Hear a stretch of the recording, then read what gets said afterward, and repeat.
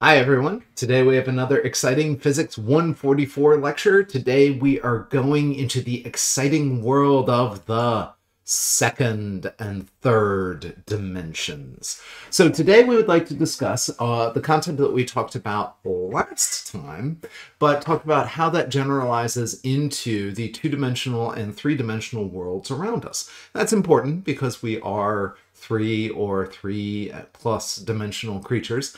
And so to describe the world, we really need the mechanics to talk about what the third dimension looks like.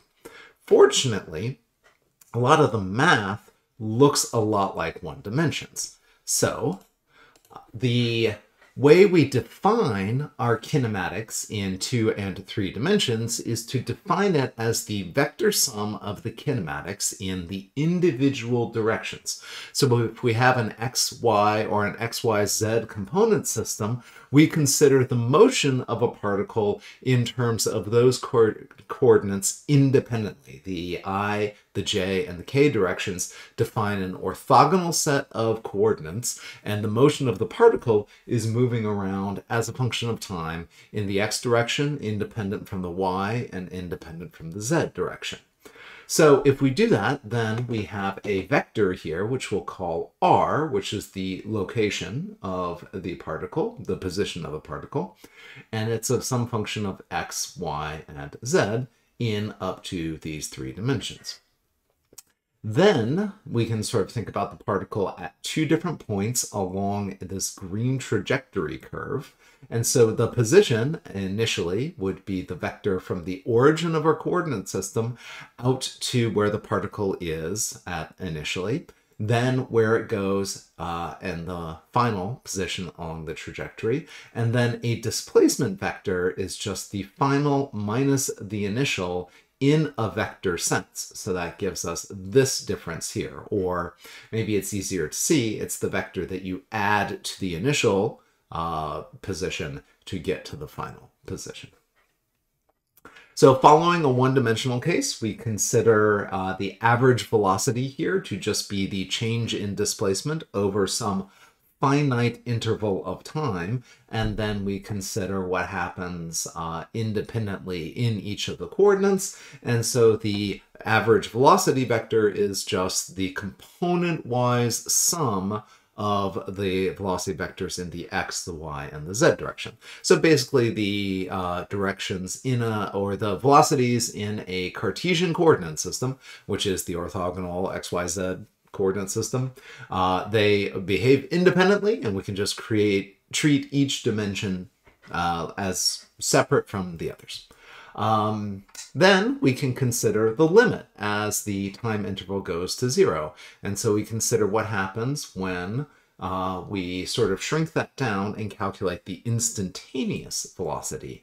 And kind of graphically what that happens is it looks like our final position gets closer and closer and closer to our initial position, and we come up with a velocity vector in the limit that is tangent to the particle trajectory.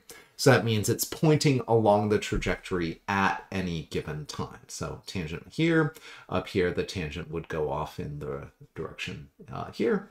And so that means that the velocity vector is just the component-wise time derivatives of the x, y, and z components, and they just, again, operate independently. So a 3D problem is just three one-dimensional problems. Now we combine everything we learned about vectors with everything we learned about kinematics, and we smoosh those two together, and that gives us a way to define speed. So speed for a particle in 3 dimensions is just the magnitude of the velocity vector. So we can consider that a bunch of different ways. We can consider it as the square root of the velocity vector dotted with itself here. Or that turns out to be just the Cartesian sum, vx squared plus vy squared plus vz squared, square root. So sort of like the Pythagorean theorem, but in 3 dimensions. So that just gives us an expression here for speed. We'll sometimes also consider what happens when we have a particle moving along the curve, and we'll describe that curve as some trajectory s of t. And if we want to find out the motion of the particle moving along the trajectory, kind of independent of the coordinate system, we can kind of view this as a tiny little sum of steps along a curve. So differentially, this little ds is the the Pythagorean theorem style sum of the little steps in the x, the y, and the z. And that's what I'm trying to show here, where a step ds from this current position is just a little step dx and a little step dy. And if we do the Pythagorean sum, we can kind of step in that direction. And that means that one way of thinking about the velocity or the speed is going to be the displacement along the trajectory divided by this little time interval, which is just the square root of vx squared plus vy squared plus vz squared, kind of like what we set up here. But this does give us a kind of indication that the velocity is stepping along the trajectory. So it's moving the particle along the trajectory, and then we can figure out its total components in any coordinate system just by doing this dx squared plus dy squared plus dz squared. Okay, one more introductory piece, and that is the acceleration. The acceleration, much like the velocity, is just an extension to component-wise treatment of the derivatives along each direction. So we consider the limit as the velocity vector goes to 0, and that's just dv dt. So I've sort of shown the initial and the final velocities of the particle along this trajectory here. Notice that they are tangent to the curve at every point here. And then if I consider, sort of bring them close together and ask what the difference between the final and the initial velocity is, we get the average acceleration vector. And as these two vectors come together and get closer and closer together, that gives us the instantaneous acceleration. And so that gives you a relationship just like velocity, where the acceleration vector is just the x, the y, and the z components multiplied by their corresponding unit vectors, or the magnitude of the acceleration is just the square, the square root of the sum of the squares of the individual components. So giving you a little graphical representation of it, I could ask this question like, draw the velocity vectors from t2 to t3 to t4 to t5, here. And I can go in here. And the way the velocity vectors are is I just take the initial, I basically find the vector that connects the initial to the final position. So the velocity vectors are going to look like this. This will be v3, this will be v4, and then this will be, I got to do 2 to 3. That's the other one, v2. And so that's going to give me my 3 velocity vectors, v2, v3, v4. And then what I really want to do is find the acceleration vector between v3 and v4. So the average acceleration between these two particles is going to be v4 minus v3. And so v4 is this vector right here. And so we'll kind of draw that as an arrow. That's the v4. v3 is this vector right here. And so it would go off kind of in this direction. And that would be v3, but I want negative v3, so it's v4 minus v3. So I actually just switch the direction of it. And so this is v4, this is negative v3. And so the acceleration vector then goes from the tail of one to the tip of the next. And that is the average acceleration vector, which looks a lot like this diagram. And so this is an interesting case. We'll come back to it in gory detail in, 20 slides or so. And this discusses the case of uniform circular motion. That's the particle on the merry-go-round going around, kind of viewed from the top. And this is a type of what we call circular motion. And as a particle is moving around on a circle, the acceleration vector here is pointing to the center of the circle.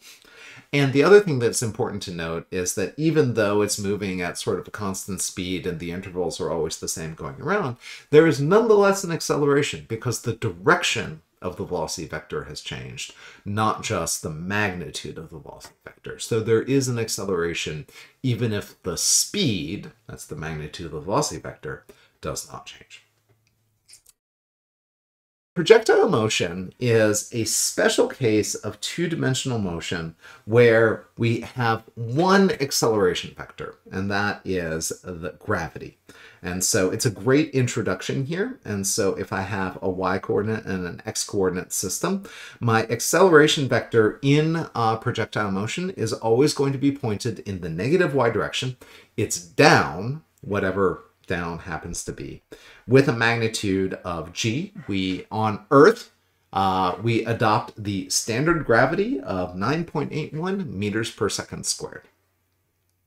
So we usually adopt a coordinate system where up is in the plus y direction. You don't have to do this. And so we actually have to pay attention. But on average, we usually pick it to be going upward, so gravity points down or in the negative direction, and then x is perpendicular to it. So we end up with our acceleration vector looking a little something like that. So given we have our acceleration vector pointing down in the j-hat direction, we can then use our one-dimensional kinematic relationship. There's no acceleration in the x direction, and so we write down our one-dimensional kinematic relationships that say the velocities in the x direction are unchanged. The velocity in the y direction is only decreased by the action of gravity. There's no other things. I can write down there's no acceleration term in the x direction, so my x position is given just by the straightforward, distance equals rate times time equation. Then we get our standard one-dimensional kinematic relationship for the y direction. We also have one more kinematic relation in the y direction that we can use, eliminating time from these two equations we can get to here. We covered that in the last video. Note that this is a complicated system of multiple equations. The thing that you actually want to pay attention to is that the time is the same in both of these, and that's what connects these kind of two dimensions. And indeed, that's true of all two and three-dimensional motion. The time is what's actually linking together all of the dimensions mathematically. Okay. We often describe the particle in terms of its launch angle, which is the velocity vector measured in terms of how it is inclined with respect to the horizontal. So we define this angle here. Your book calls it alpha naught. I'll sometimes slip into theta or something like that. It's just a name. And the velocity vector then is given in terms of the I and the j components is doing the trig decomposition of this velocity vector is v cos alpha I hat plus v sine alpha j hat. Okay, so let's do a couple quick notes about projectile motion here. I have a little demo that is coming from the physics education tutorials here in the University of Colorado. The link to that is given right here. And so you can look up the PhET, Physics Education Tutorials, and we have a little projectile motion demo here. We have a little cannon. That cannon can tilt back and forth. I can change the speed of the cannon, and I can, let's, reduce it a little bit, set up all of these things, and I can then shoot things. And it splats down here. I have this turned to slow motion. I can do it as fast motion. Boom. That's the actual time it takes to do this. And this particular diagram is illustrating what happens to the vectors of motion. I'll start out by showing the velocity vector. And that's kind of makes sense in terms of our two-dimensional motion. Let's see that in slow-mo. the velocity vector is always tangent to this trajectory curve, which is something I've said before. Makes sense. Okay. The acceleration vector is 1. It points down in projectile motions. So it's constant and always changing. And the neat thing about that is I can actually look at the velocity vectors in terms of the components. And I'll look at those, and you'll see that the x component never changes, but the y component of velocity starts out positive and gets smaller and smaller and smaller, and eventually turns around at the peak of the trajectory and goes, downward. And that is aligned with the acceleration vector. It's kind of what we would expect. The velocity vector is always being pulled in the direction of the acceleration vector. The final thing that's worth noting is that this part of this trajectory is independent of mass. I can fire all kinds of different objects here, boop, hit them right onto the platform. I can look at a cannonball with a different mass. Does the same thing. And do I did a human. I can do a piano.